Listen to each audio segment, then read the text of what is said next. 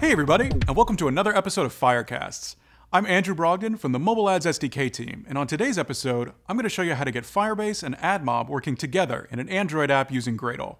First, we'll link an app with Firebase, then we'll download the Google Services JSON file, next we'll configure the Gradle plugin that uses that file, and finally, add the individual services that belong in the app.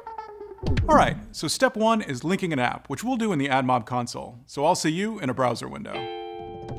I'll include a guide at the end of this video with more info on how this linking works, but for now, one of the easiest ways to get started is just to go to the Analytics tab in the AdMob console and then click this nice Get Started with Firebase button. When I click that, I get to a list of my AdMob apps, and I can click the Link to Firebase button to link one to Firebase.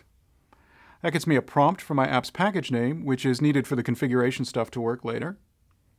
And depending on whether you've already created a Firebase project or not, you may have some choices on the next screen. This is what you get if you've never created a Firebase project before.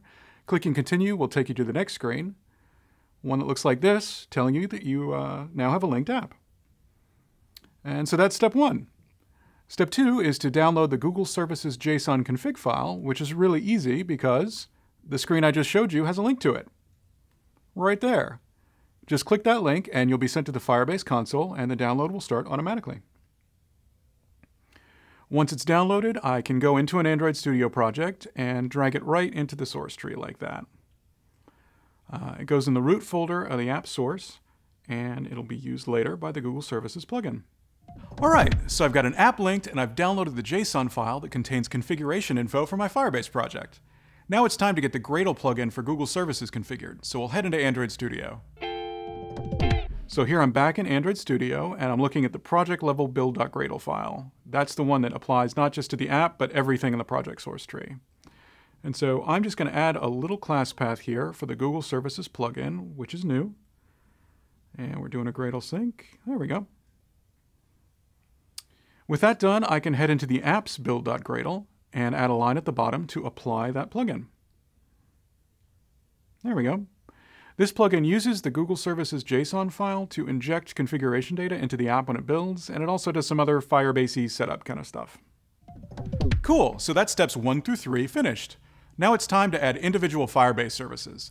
I'm just talking about AdMob today, so that's the one we'll be adding. I can do that the same way I always have, through Gradle dependencies. So for AdMob with Firebase, the Gradle artifact is called Firebase-ads. There we go. There are, by the way, a ton of these artifacts available. Here's a list of the services along with Gradle dependencies that go with them, which you can find in the Firebase Android Setup Guide. And you can see there's a bunch in here. Real-time database, authentication, everything you might want. All right, so that's all 4 steps finished. Which means I can come back into my activity file now and start messing around with AdMob classes, like AdView. And you can see the type is resolving, so you know the SDK has been properly imported. And there we go, Firebase and AdMob in an app working together, and it only took a couple minutes.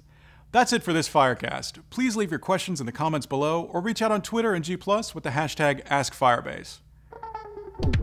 By the way, if you like seeing videos about mobile ads, I have a whole other series just about that. It's got screencasts, feature breakdowns, clones, moose repellent, hairless cats and sweaters, you name it.